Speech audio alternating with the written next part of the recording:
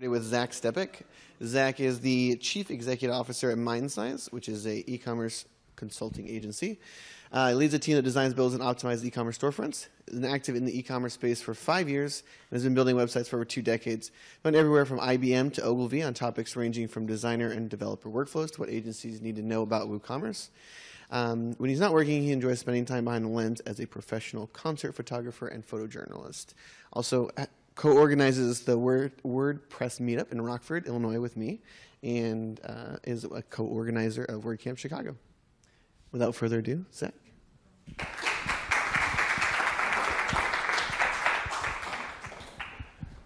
Thank you, Andrew. So today what we're going to talk about is selling online. I don't know if you got that from the title of the presentation. We're going to talk about some of the complexities, the pitfalls, the processes, the patterns, the thoughts, and the dreams that make somebody a modern e-tailer, and maybe talk about a little tech too while we go through. So normally, a lot of these presentations start out with an introduction of who the person is. Andrew already covered that, so I want to talk about who you are. Do we have any people that are already store owners in the room that are running an e-commerce store? Beautiful. And people who are at agencies trying to help store owners? Okay, so that gives me a good idea that a lot of you will be able to gain from this. And anybody who would like to be a store owner? Okay. So we're going to start out just talking about selling online. And, a lot of times when you're talking about e-commerce, this dream comes to mind of sipping cocktails on a beach while some fulfillment company or Amazon does all of the work for you. You're just going to sit and relax and watch the money come in, right? How many of you believe that?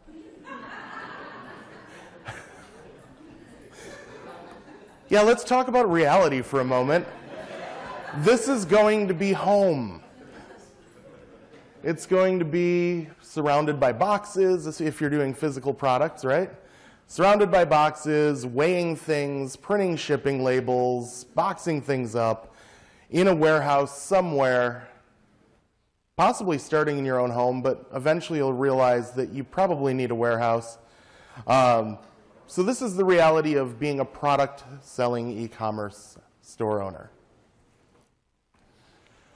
So one of the first things I like to discuss is platforms.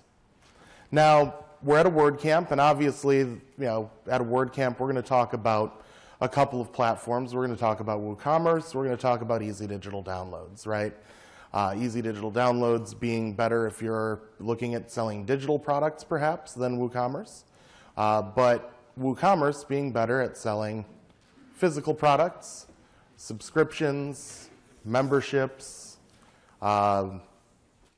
bookings, it's tons of things that WooCommerce can do. So the platform does matter because it's what you're going to live in every day, right? As you're selling things, you're going to go in and you're going to use the admin, find your orders, pick your orders, pack your orders, ship your orders. But honestly, the platform doesn't matter. I know store owners that are making 7, 8, 9 figures a year still running on Yahoo stores. How many of you remember Yahoo stores? How many of you would choose to use it starting today? Exactly. But they're still making millions of dollars on that platform.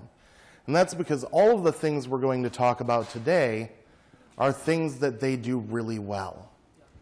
One of the things that I actually just heard in the business track is, you can either commoditize or differentiate, right? And so if you're a successful store on Yahoo stores, you've probably differentiated really, really well. You're not a marginalized, commoditized asset. You are selling something that is different enough that people have a reason to go to a Yahoo Stores-based e-commerce website. So one of the first things I want to talk about is finding a product. How many of you have tried to source a product for an e-commerce store? And the first time you do it, it's kind of like wading into water that is a little deeper than you thought it was, right? The first time you are trying to source a physical product specifically, if it's something of your own design, and you send it out to get it manufactured somewhere, and you don't know yet that you should probably get a proof back from the factory that shows that they're executing your design in the way that they should be, and you don't know that it's probably a good idea to go and tour that factory and make sure that you believe they're going to be up to the challenge of making your product. It can be a very difficult thing. But more than just sourcing a product, finding the product that you want to sell is important. And you have to make a decision. Are you going to find a product that you can be passionate about, or are you going to choose a product because you know it will be profitable? Now, these aren't mutually exclusive. You can have a product you're passionate about that is also very profitable. And you can have a very profitable product that you are not passionate about at all. A good friend of mine, Andrew Udarian, he sold CB radios. It wasn't something he was really passionate about, but he built a really big business doing it and then sold that business. He also hosts an amazing podcast called E-Commerce Fuel, and he's been very successful in the e-commerce space. There are also plenty of people that sell for their passion. I would guarantee you any of the companies here that are selling plugins or hosting would tell you that they're very passionate about what they're offering. And they are still profitable. The next decision is if you're going to sell a physical or a digital product.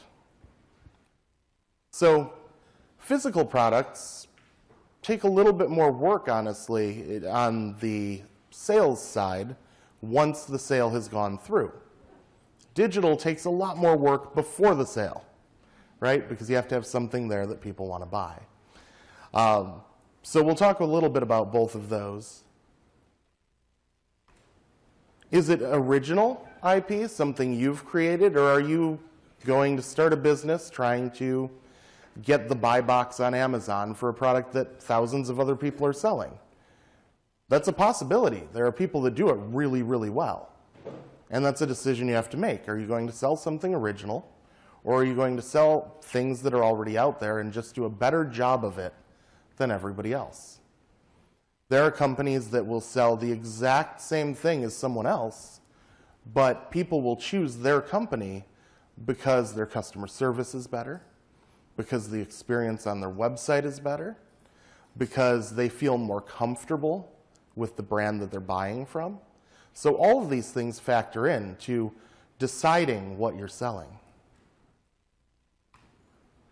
So I talked a little bit about sourcing and how interesting that can be, and you have to figure out how many of you are familiar with the concept of a drop shipping business? Yeah, that's all that is, right? It's sourcing all day, every day, figuring out what you're going to be able to drop ship and where you can get it from and how you can get it in a way that customers aren't disappointed when they aren't receiving their product for 3, 4, 5, 6 weeks, right? And you have to determine whether or not there's a market for what you're trying to sell. So a lot of people lately have been using a crowdfunding model to validate businesses, validate products. If there's enough interest based on a prototype, then they can actually crowdfund that money and bring it to market with less investment on their part. That's a great way to test whether or not there's a market for your product. The other way is just to get it out there and see what happens. You want to do this in a way that you can make a smaller investment up front, maybe cutting into your margin a little bit, by ordering a lower number of items until you know that there's going to be enough demand to sustain that. The next step, and this is one that a lot of people don't think about, is if you're selling a physical product, once you sell it, you actually have to ship it to the customer. This is hard, especially at scale. If you get 1,000 orders on a day that you were expecting your average of 50, what's your next day going to look like? It's going to be very hard. Yeah, you're going to be sitting there doing nothing but putting things in boxes and taping boxes shut. It happens.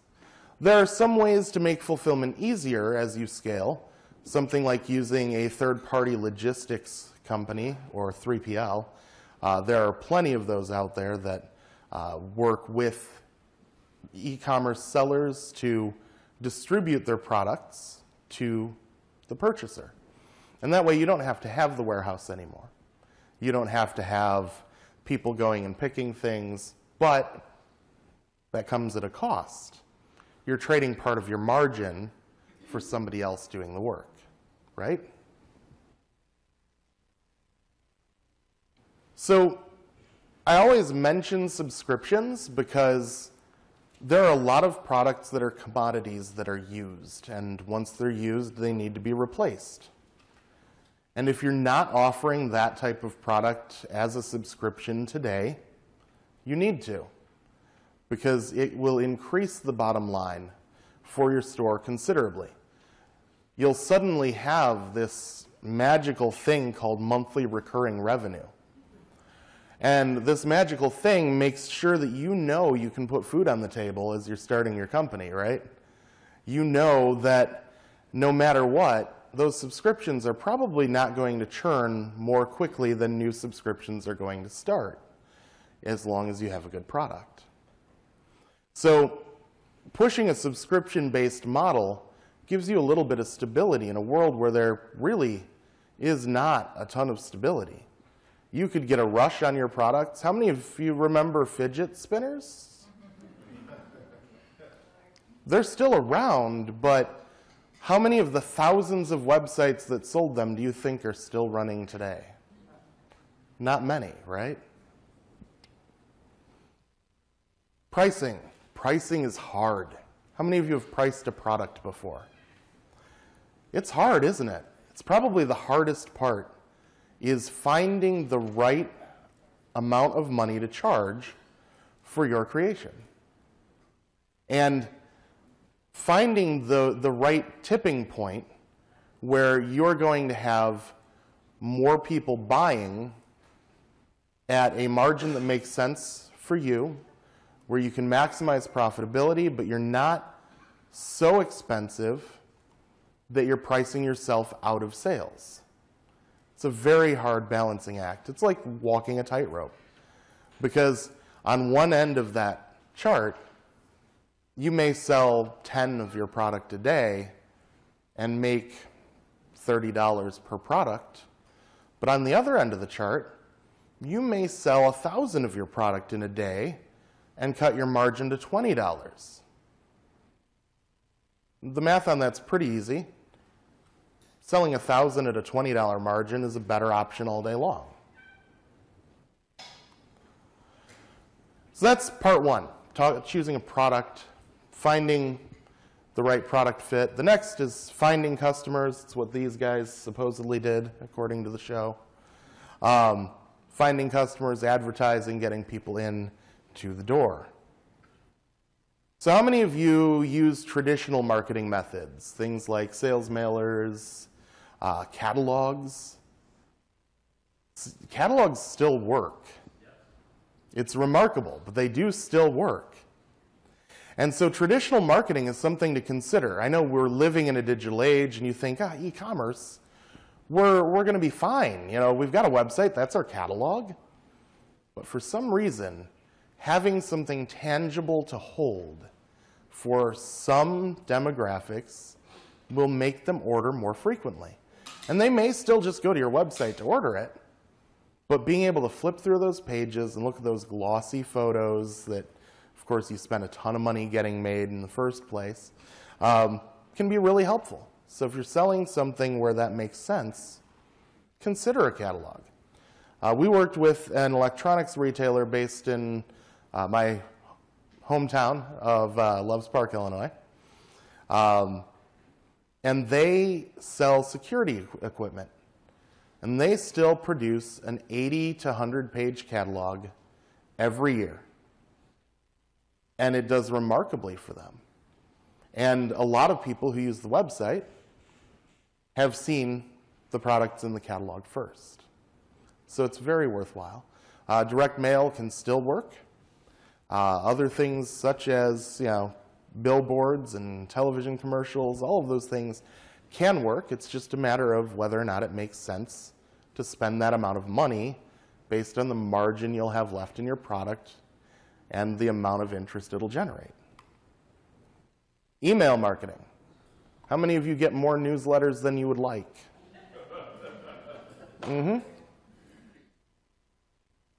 I consider that proof that email marketing works because, one, you're getting more than you would like, but you haven't unsubscribed from them. And two, if you can build a good list, one that is tailored to your product fit, bless you, then you can get a whole bunch of people to come repeatedly to your website just by letting them know something's new, something's on sale, or that something has changed. Search engine optimization. Now, we're well past the days where the old search engine optimization techniques that you get random robot calls about still work, right? But search engine optimization still matters. There are things you need to do to make sure that your site is as visible as possible on Google and Bing and Yahoo. So using an SEO-friendly theme or an SEO plugin on your site to make sure that the right metadata is there is really important. And then there's pay-per-click advertising. This really is going to depend on the product you're selling. If the product you're selling is one that is very, very competitive, well, you're probably going to have some trouble getting a good bid per click on pay-per-click advertising. Some of the keywords have gotten really high, into the hundreds of dollars per click. That may not make sense for you. But if it does, and you are unique enough that it makes sense, pay-per-click can still be a great way to get traffic in the door. Social media marketing. How many of you are on Facebook, Twitter, Instagram, Pinterest?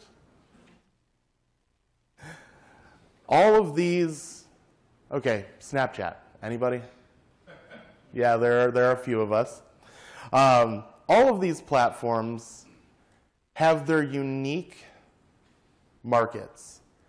So designing the same creative for every single one of these social platforms doesn't work.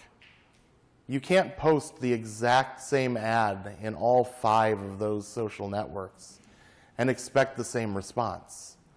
You have to tailor what you're talking to that market about to the market itself.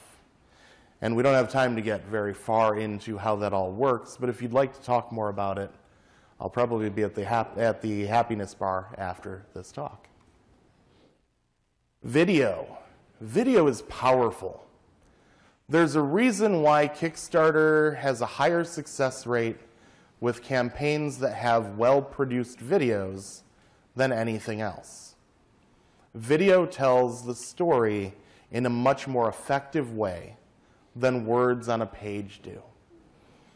If you can highlight the features of your product in a video, people are more likely to listen to that video and watch that video than they are to read a wall of text.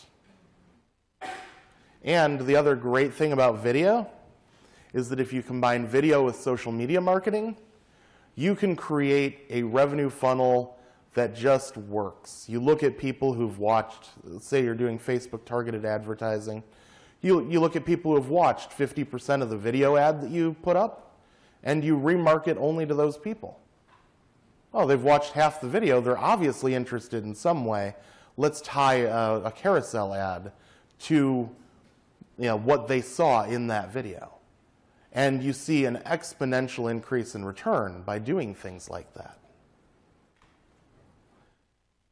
Providing a branded experience. Is there anybody in the room who gets Loot Crate or Geek Fuel or any of those subscription boxes that you get nerdy things in the mail every month? I do. I will admit I am 100% a nerd. And I get both of those. But they both provide a branded experience. The box that comes in the mail has their logo on it. It's the color of their branding. The Geek Fuel box is bright red. You get this red box in the mail, hey, I just got more nerdy things. This is awesome. Loot Crate, they have black and white marketing and branding, and that really stands out.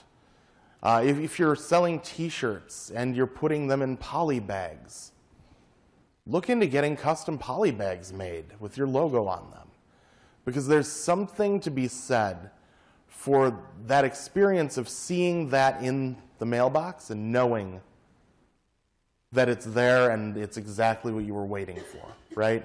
That's why Amazon puts their logo on everything too. So creating a branded experience is really important. And having that branded experience speaking the same language at every touch point. So we're going to talk about another statistic or metric that we track, cost of acquisition.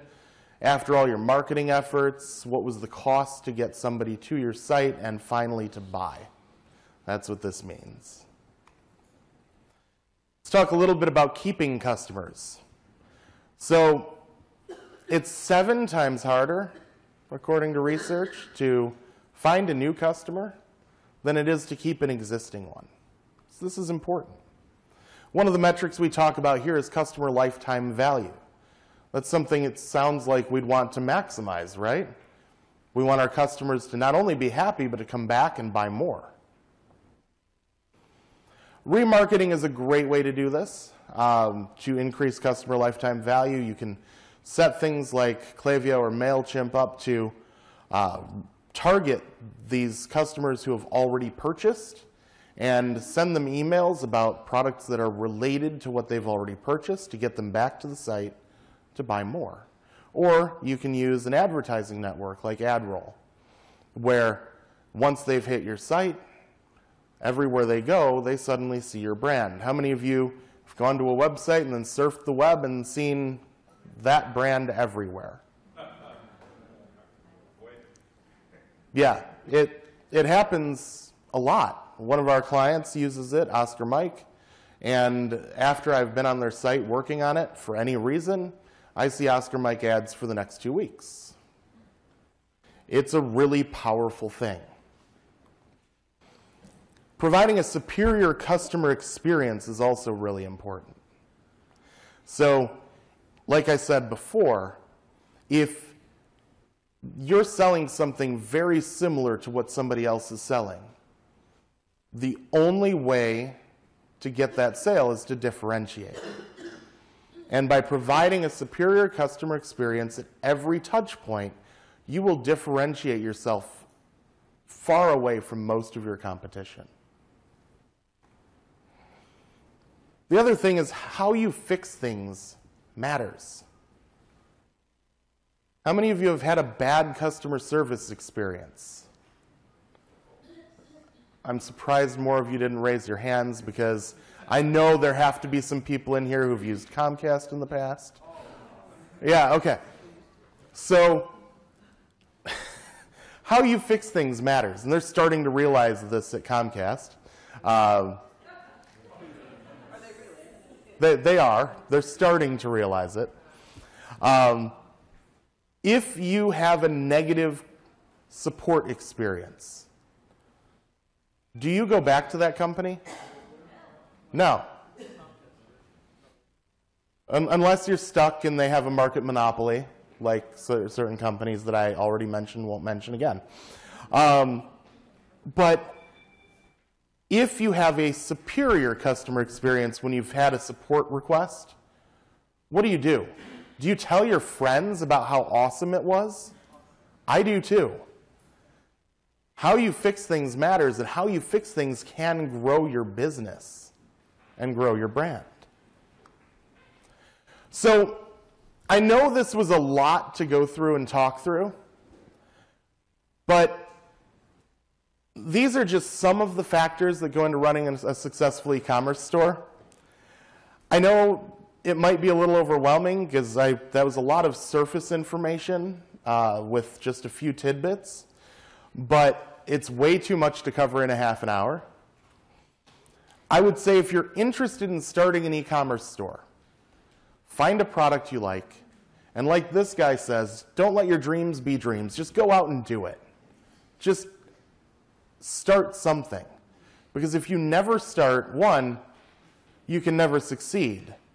But two, you can never fail. And I would say that the failures are more valuable than the successes because they will teach you how to succeed the next time.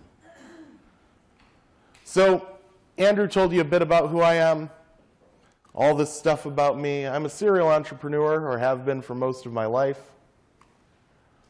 This is what we do at MindSize, the consulting firm that I founded last year with my partner Patrick. We've worked with some really amazing brands. The list is a lot longer than this, but I didn't want to edit the slide because it's in a PDF, and that's a pain. If you go to our website and you go to our portfolio, you'll see a few more brands up there. This is how to get in touch with me on Twitter. That's our website. Feel free to reach out.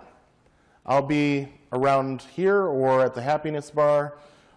Just stop me if you have any questions at all. Thank you very much for your time.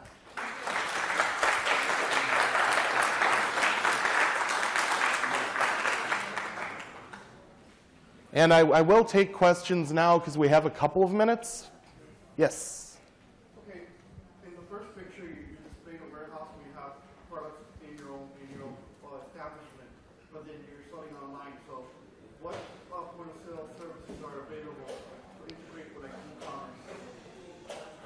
Okay, so the question was about what kind of point of sale systems can integrate with WooCommerce. Right now, probably the most popular is Square. The Square integration will sync inventory and will allow you to sell and use their payment gateway on your website as well if you want to keep everything consolidated. But Square is a great option for point of sale. There are a few others that I know have been being worked on, but I don't think any of them are really out yet. But expect that the point of sale integration portion of the WooCommerce landscape will grow.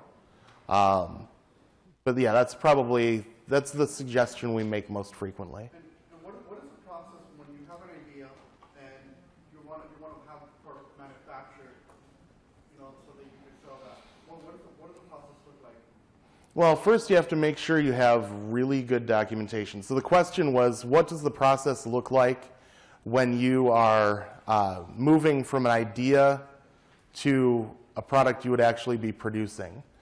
So you have to have really good documentation about how you want it manufactured. You need to find a manufacturer that can make it, but not just make it at a price that gives you the margin that you need.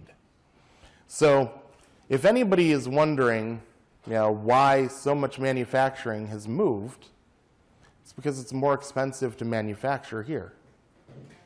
That's why. So if you're a business owner, would you like to make more money off that product or less? Well, it depends. What are your values, right? We have a lot of companies that we work with that won't manufacture outside the United States. They do that because that's where their values put them. But that puts them at a higher price point and with a lower margin. So that's a big piece. Picking the right partner is hard. You have to do a lot of research into various companies and what they can and cannot do. And then, like I said, go tour the facility, have them build a prototype and send it to you. Make sure that it works as advertised. And then once all of that is done, you have to have the capital to have them ramp up production. And then once you're there, you get a whole bunch of boxes full of stuff. And at that point, you have to unload that, right? I saw the business model principle that they were talking about yesterday. Mm-hmm. And I thought that was pretty interesting, but then one thing that kind of gets overlooked is the taxes and stuff. Is everybody using Avalara or something like as simple as that? So the question was, is everybody using something like Avalara or TaxJar or any of those software as a service tax providers? Not everybody. There are a lot of people who are using them because they value their time more than they value the cost. I would say that's a smart business move for most people. But there are a number of people who just go with the defaults and hope that it works out in the end. So they take the time to actually import the 50 states and all that? Yeah. Yeah, and then you can use something like WooCommerce Services and get a lot of that information automatically. It's probably, now that it's available, it's probably the easiest way, but it may not be the most accurate of all of them because some of those companies specialize just in tax. Yes, sir. For someone, you mentioned, just go out there and start doing it. If you want to be a reseller of whatever widget, how would you recommend someone start off? Do you put up the capital and I'm going to buy some inventory, or do you make a relationship with, not to say it's drop shipping, but is it a relationship where it's an on-demand sort of relationship? So the question is, when you are going out just to start your online store and you're sourcing a product that already exists, how do you set that up? Do you buy a whole bunch of it up front, or do you set up an on-demand shipping relationship, maybe a drop ship relationship with the manufacturer? This really depends on what kind of business you want to run. If you want to fill a warehouse with that product and you have the capital to do it, you're going to make more margin by buying in bulk. If you just want to sell that product and do a really good job of selling it, but have a slightly thinner margin, then drop shipping or having that manufacturer relationship where they're fulfilling for you makes a lot of sense. Yes? Me? Yes. Quick question. There's a lot of people that actually don't have a really strong brand by way of what they're selling online, by way of e-commerce, but the focus is that how can I build a stronger brand with someone that already has an existing brand? So a lot of people find themselves selling on Amazon or eBay or so forth to then eventually drive traffic to their own e-commerce sites. What are your thoughts about getting started? I know that the price point and percentages may be higher in benefit for Amazon, but what are your thoughts about starting by way of someone that's got a stronger brand than what you may have? So this is another personal decision that needs to be made by the store owner. My personal opinion is that I wouldn't do it. And I wouldn't do it because, have you heard of this brand called Amazon Basics? Do you know how they get their ideas? From you. What they do is they create a cheaper version of the exact same thing you're selling with minor modifications, and they watch their sales numbers to figure out what products are most eligible to become an Amazon Basics product. So if you're making a ton of money on Amazon, there's a good chance Amazon's going to create a version of your product. That's a risk that you run in any of those relationships. The other thing is that I am a control freak, and I would like to have control of every piece of the process. So if I were to start an e-commerce business, I would be one of those guys living in a warehouse that was handling all of the production, all of the marketing, all of the fulfillment, all myself. Just because then I know if something goes wrong, the only person that I can blame is me. Until a point where I could afford to use a 3PL or a third-party logistics company to take over at least the fulfillment side of it. Back there. Yep.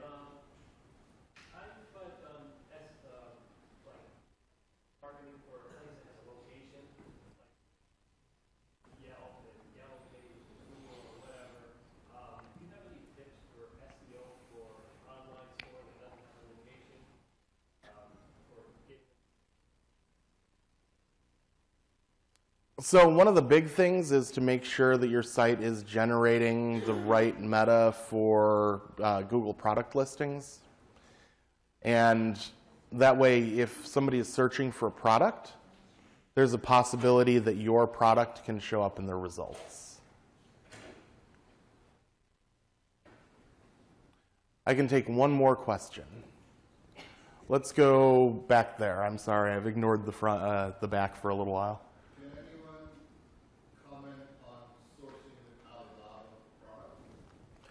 So it's not a bad way to go. So the question is, can anybody comment on sourcing with Alibaba to get products? It's really not a bad way to go. You can find things that may not be unique, but they're definitely produced at a price point that you can have some margin in. And if it's something unique enough or something different enough, you can build a business around that. I also find that Alibaba and those types of marketplaces are a great way to find companies that may be able to manufacture your original product as well. It's a good way to source factories based on the quality of the products you're receiving that were made there as well. One more? I know, we're really close. One more.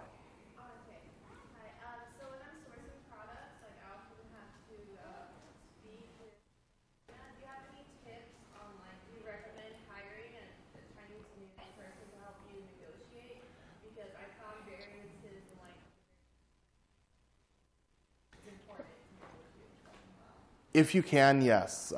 So the client that I mentioned, Clinton Electronics, they have somebody boots on the ground in Taiwan that they do a lot of work with, talking directly to their suppliers.